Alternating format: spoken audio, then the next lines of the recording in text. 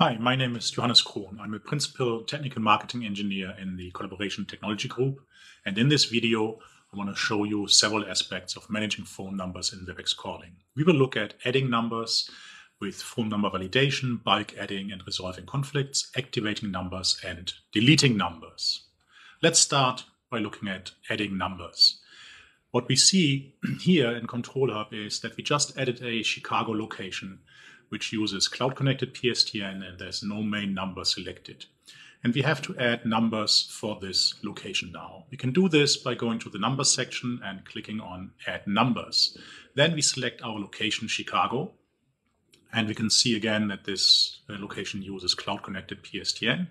We click on Next, and then we end up in this mask here where we can enter the phone numbers that we want to add.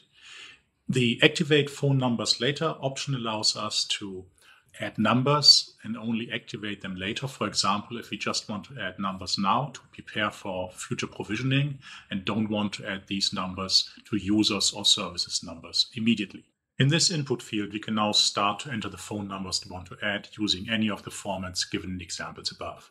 So for example, I can add a phone number using just 10 digits. As soon as I hit comma, the phone number gets validated. And you can continue to add additional phone numbers. And you can also use, for example, here, the +164 form. If you use an invalid phone number, then it immediately shows in the input field and you can remove the number right away. If you want to add a larger set of phone numbers, you can prepare a text file with a bunch of phone numbers and then just copy and paste these phone numbers into the input field. And again, these phone numbers get immediately validated, at least the format gets checked. If you then hit save, the phone numbers get validated whether they can be entered into the Webex Calling call routing system. As you can see in this example, there are two phone numbers which cannot be added. One is already in use, it's a duplicate, and the other one is unavailable, so probably used by a different customer. We have to remove these phone numbers from the list before we can hit save to actually add the phone numbers to Webex Calling. The newly added phone numbers immediately show up in the Numbers tab, and you can see them here when we search for all numbers in our Chicago location. With that, let's now look at number activation. In the meantime, we've added a number of users to our Chicago location and assigned numbers to them, but as you can see, all the numbers are still showing as inactive. Using these selectors at the top, we can filter the display to, for example, only show the unassigned numbers. Here we see the unassigned numbers. We can also switch to assigned numbers. These are all the numbers assigned to users. And you can see here at the bottom, there are actually two users which only has been assigned an extension. There's no phone number associated with them.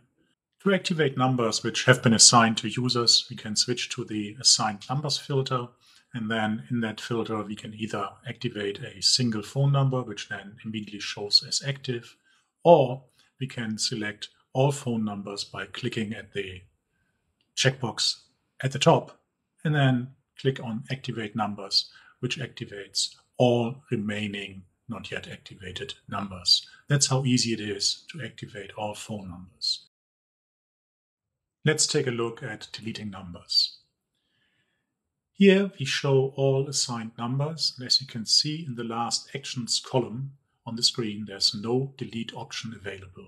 Assigned numbers cannot be deleted. If we switch to the unassigned numbers view, the action option shows up and we can delete a number by selecting the delete option. In this video, we reviewed number management in Webex Calling. Specifically, we looked at adding numbers, activating numbers, and deleting numbers.